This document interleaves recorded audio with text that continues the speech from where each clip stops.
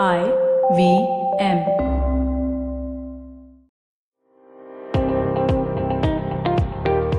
Welcome to All Things Policy, a daily podcast by the Takshashila Institution. We are a bunch of policy nerds based in Bengaluru, and we like bringing fresh perspectives to Indian affairs and Indian perspectives to global affairs. So grab a cup of coffee, sit back, and join us for today's chat. Hi, and welcome to All Things Policy. My name is Shambhavi, and I work on life science policies here at Takshashila. It has been a while since I have sat down with the oldest soul at Takshashila to have a heart-to-heart about some of the geekiest topics under the sun. So here I am with my dear friend Anirudh Kanisetti. What's up, Doc? And we are going to be talking about the most controversial thing ever, eugenics. So, the reason why we started talking about eugenics is because last week, an advisor at Downing Street, Andrew Zabiskie, had to resign, post some of his slightly contentious comments that were made public.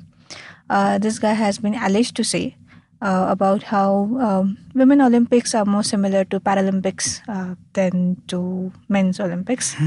That African Americans have lower intelligence than white Americans. Oh, this is getting better and better every second. Yeah, he's a very interesting guy. He's quite open about it. He had this. He was promoting this drug that is supposed to increase intelligence, but has been shown to also be fatal when given to children. And he said that the benefits of increased intelligence are probably worth the dead kid every year.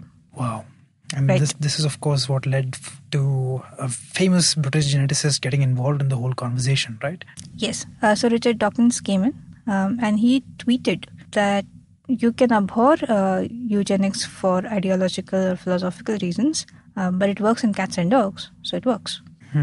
As everyone knows, humans and cats and dogs are exactly the same. Yeah, we have similar fertility rates and the same lifetimes. So all of that adds up. Indeed, we do. Yes, that all makes sense. So why exactly are we here, Doc? Oh, we are trying to figure out what kind of eugenics do we want, since that's the way we are going. Yes, since that's the way that the world is going, let's figure out what kind of eugenic policy we want.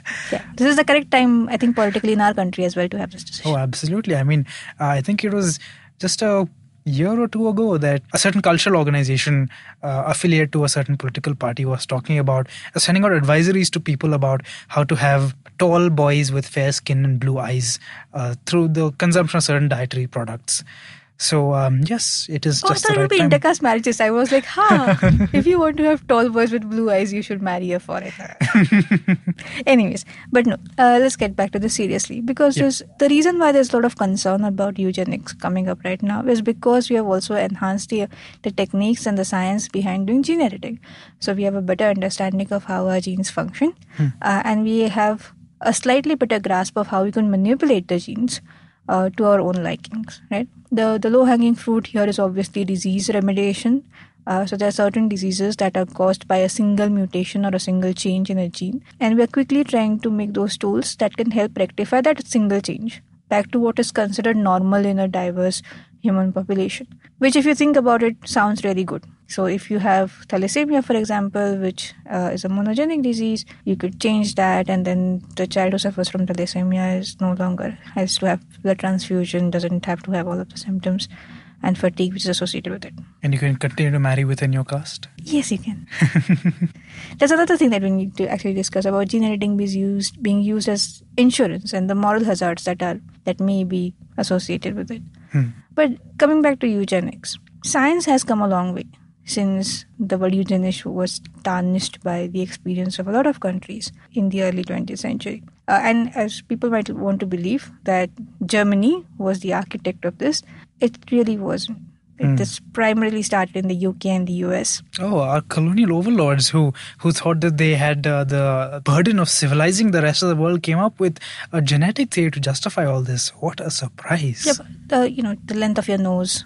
Indeed, the length of your nose, the straightness of it. The circumference of your head had a lot to do with how intelligent and capable and competent you are. Absolutely. But yeah, so the theories of genetic superiority started with the UK and in the US. The US actually had institutionalized programs to take women, to sterilize women, and make sure that at least people of certain classes did not procreate. Jesus. Yeah. This is something that Sabisky also has actually said, that people should be considering permanent contraception at puberty to prevent the start of a underclass. Sounds similar to what a certain Indian politician was doing in the 70s, I think. Right? Yes. I wasn't born then. You were already still in the office, but I wasn't. It was. These kids keep coming and going with their newfangled ideas. But it's quite interesting how it's always some rich torch from the upper classes who decides that the lower classes have no right to procreate. So it is impossible to not see that angle in the condescension of people like this. Yeah, and it is quite pervasive. I think people are doing it without even understanding the problems we face. So, for example, I was reading this book DNA by James Watson recently. And James Watson is obviously one of the team members who founded the structure of the DNA, on the basis of which we could have this entire field of molecular biology and genetics and can now manipulate DNA, right? And he talks about, he has been widely criticized to be a racist. He has been widely criticized for his views on Africans, saying repeatedly that they have lower intelligence than Americans and not taking into account the fact that they have had less opportunity to educate and get exposure as much as the Americans have, right? So he has been widely criticized for that. And in the book, he tries to make up for it by saying that, oh, but look, if you look at the IQ test, and then Africans and African Americans are doing poorer than the Americans are. And the argument that the IQ tests were based on a certain kind of output, the IQ tests are best because they're based for Americans who have had a certain kind of opportunity, has something that has escaped his mind. And he has taken into account that he has been criticized, but he still does not understand what he has been criticized for. And I think that is a part of being of a privilege that we are really, really struggling with to accept and move on, right? I was watching this Marathi movie yesterday called Khari Biscuit. It has nothing to do with eugenics, but this movie is about just two kids, a brother and sister duo, born in poverty, and the girl is blind. And their mother dies telling the son is older. So the mother dies telling the son that you have to make sure that she believes, that the young girl Khari always believes that she has a life of luxury. She shouldn't know that we are in poverty, that we live on the roadside. And so this guy always takes her up on a railway platform where it's windy and tells her we are sitting in a plane.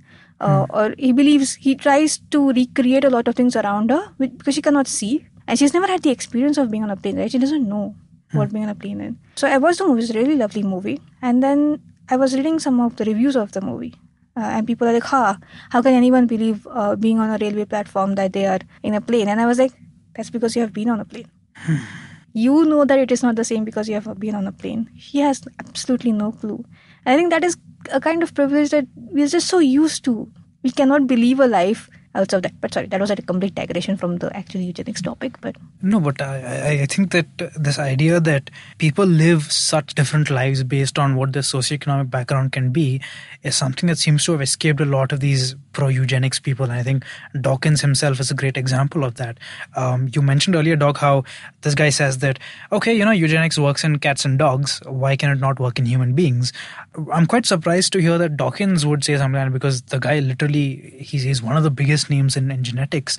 Do we really understand stuff like intelligence, height, and so on and so forth well enough to say that, breeding certain kinds of people together will lead to better quality of offspring? First question. Second of all is, as you pointed out, the fact that IQ tests of various things are based on a certain standard, which is based on a very particular social group. IQ is just one example of that. But if you think about stuff like beauty, for example, right? We had that case of the Olympics, right, with the testosterone levels in women. But yeah, so this is something that we've talked about between the two of us, and it's based on very particular constructs of gender, which again might seem absolutely logical and rational when somebody like Richard Dawkins says that, but you have to interrogate the biases, you have to interrogate the privilege and the fact that he's talking from a very, very particular bubble. And it's very important to think about the real social consequences that all this might have. Now, we have been obviously very sarcastic and have been leaning into the dark humor quite a bit up to this point, but let's try to just directly address the problematic views that are being put out and that are increasingly being normalized by this kind of behavior. First of all is the fact that what is desirable in a human being can vary widely depending on a particular cultural context. Second of all is the fact that these are shaped by dominant structures within a society. So I'm sure that a lot of you would have noticed that all of a sudden every movie poster has a dude bro with gelled up hair and a man bun or a beard. Whereas if you had gone back to the 90s, all the Bolly heroes that you'd have seen would have had absolute clean shaves and probably like shoulder length hair and so on and so forth. So beauty standards change so radically across time. Now, of course, haircuts are something that don't necessarily depend on your genetics, but stuff like how many abs are seen as desirable, how high your cheekbones should be, all vary drastically, all of which we don't fully understand how the genetics of all these things work. So saying that this is the norm and that we should be kind of breeding ourselves towards it, or even worse, that we should be using gene editing technology to be pushing ourselves towards it, can have absolutely devastating social effects. It's not going to be an equal society. Not everybody even let's say hypothetically we have a society where everybody has access to gene editing, not everybody is going to be able to access technologies of the same quality. Yeah. Not everybody is going to have the same ideas as to what is desirable. And most importantly is a risk that certain very loudmouth cultural groups can say that this is what we think is normal, and because the rest of society is too disparate, too diffused, are not able to respond to that. And that means an entire generation of children who are traumatized by this. And I think that's a discussion that really needs to be had in India today because of particular regulations that are coming out. Right. So we obviously are trying to explore gene editing in India, and we should, because we have a pretty high disease burden that gene editing might be able to impact.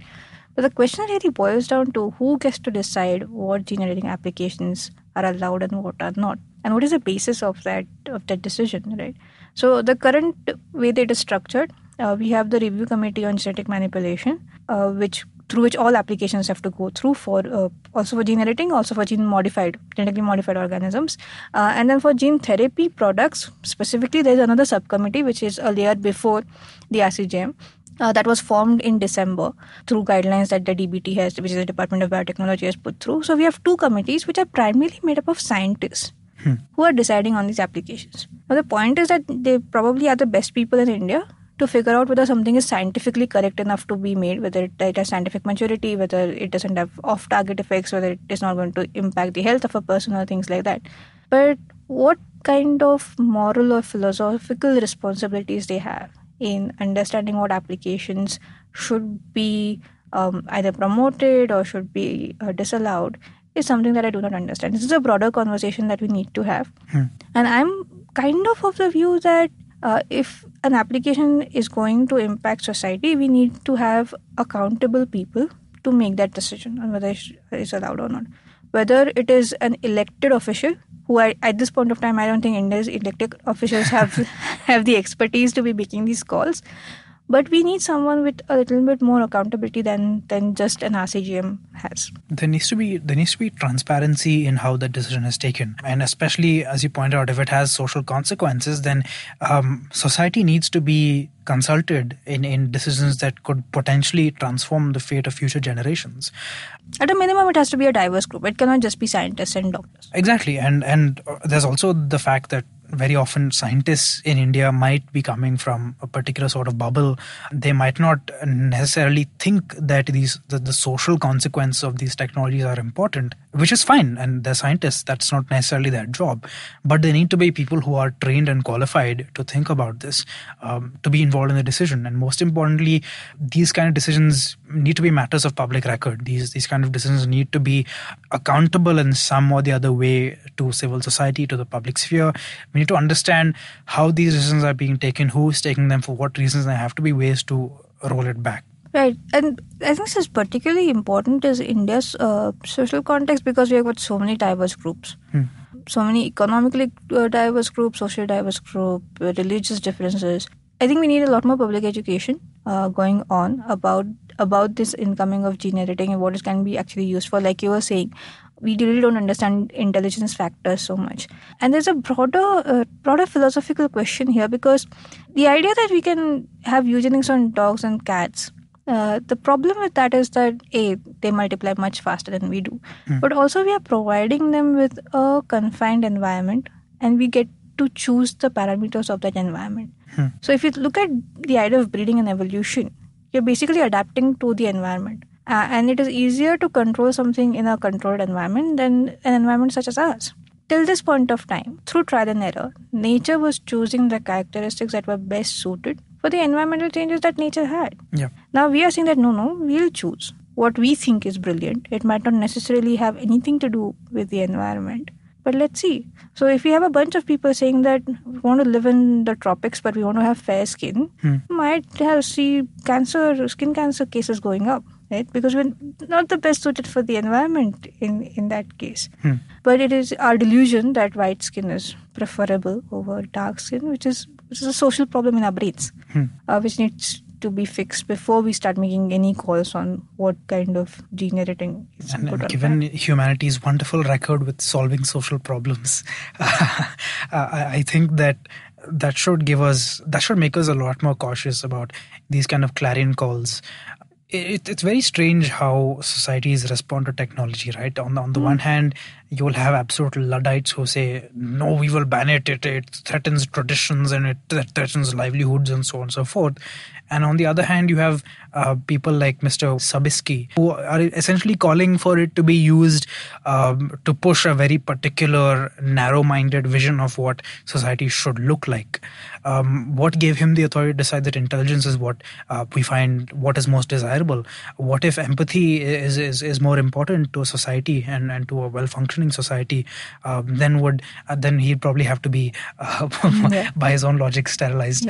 Yeah, but this is also so people like Sabisky, I think at this point of time, it's very easy to identify that there's something wrong. There's an outlier in the bigger narrative currently existing, and so we should get rid of him, and he resigned, right?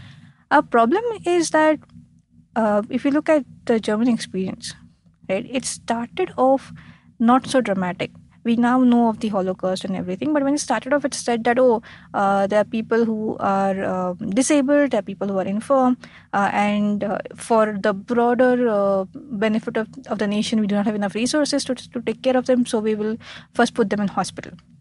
Right? So first they put the infirm in hospital and kind of quarantine them. Then they said, if you're disabled, you shouldn't be reproducing as well. So that was the first step. The second step was to say that, okay, but you know what, you're never going to reproduce, you're still draining nation's resources. So goodbye. Right?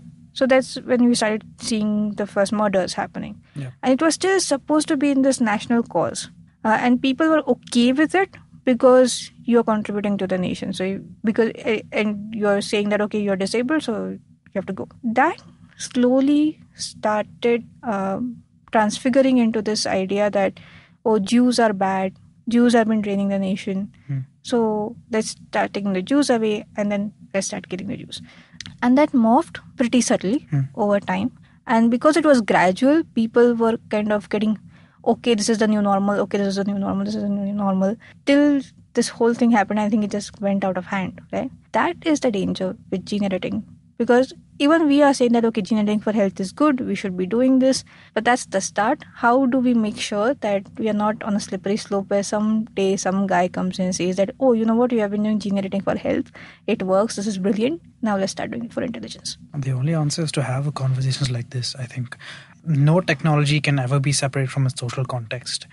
And no social context can be separated from the fact that there will always be certain groups that are more powerful, that have platforms, that have control of the media, that are able to push particular ideas, which is why you need to have a pushback from other sections of society, which is why you need to bring all this stuff out into the open, which is why you need accountability and transparency in decisions that are going to affect the rest of society at large. So the RCGM, for example, absolutely must be expanded. You need to have a more diverse group of people, not just in terms of professional backgrounds, but also, I think, in terms of socioeconomic backgrounds, who are able to grapple with the fact that an application of technology is not a black and white thing. You are not either a Luddite or somebody who's willing to use a technology to bring humanity into a new utopia. But you need to be able to interrogate the fact that these unconscious or conscious biases might always be at play in the way that these technologies will be used. The marginalized must have a voice in all this. Like if for example, the Germans had disabled people who are on these committees, I don't think that they would have been anywhere near as dismissive about the potential that these people might have in terms of contributing to the nation. And of course, like I have my own philosophical objections to just the way that nations are being defined now as these very unitary, one language, one people, one leader sort of narrative, which are all things that don't gel with the underlying democratic values and constitutional values of a lot of countries, but that people are still going along with because, as I said, control of the media can matter a lot. And these are all things that I think we should be aware of as citizens.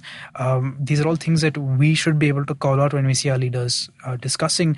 And these are things that we should be able to call out in our near and dear ones. And most importantly, I think, even though Shambhavi and I are the resident geeks at Takshashila, there should be more of us.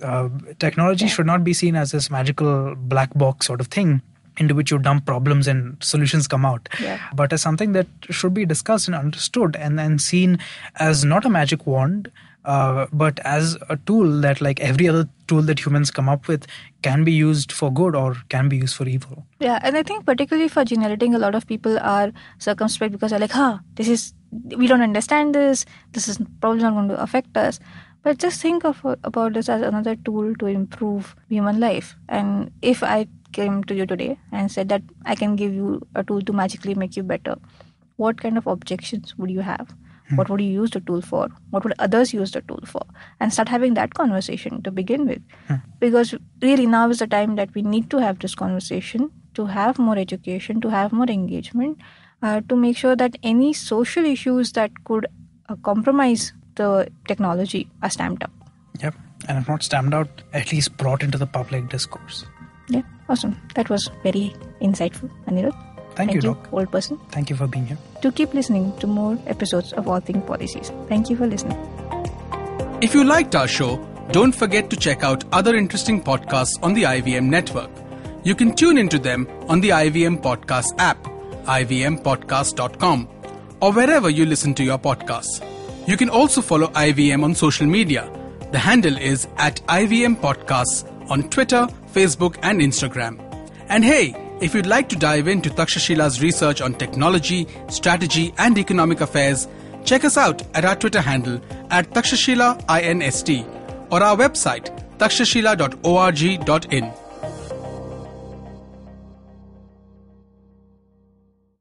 I hope you enjoyed that show. We'd like to thank our sponsors this week, HDFC Life and Paytm Money. And let me tell you a couple of things that you should check out this week.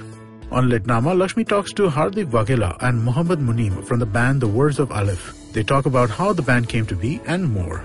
On Football Shritball, the guys talk about Liverpool qualifying for the Champions League, City getting banned from it, and Arsenal thrashing Newcastle for a 4-0 win. On Golgappa, tune into a Laugh Riot episode where host Tripti talks to Karan and Neil from Bhadipa. On our Kannada podcast Thale Harate, Ramya Bhaskar and Sridhar Pabisetti talk to Ganesh and Pawan about reimagining school education for Industry 4.0. On Tapri Tales, Madhuri tells a tale of her struggle with keeping cockroaches away from the kitchen while wondering why there are no cockroaches in her mother's kitchen. On Beyond Cliché, Almas is joined by the Mahiwe actor Pushti Shakti to talk about beauty beyond size. Thanks and keep listening. Welcome to Peak Planet, a new podcast where we delve into the fallouts of the growth path that we and indeed much of the world has chosen. Sustainable growth is the buzzword.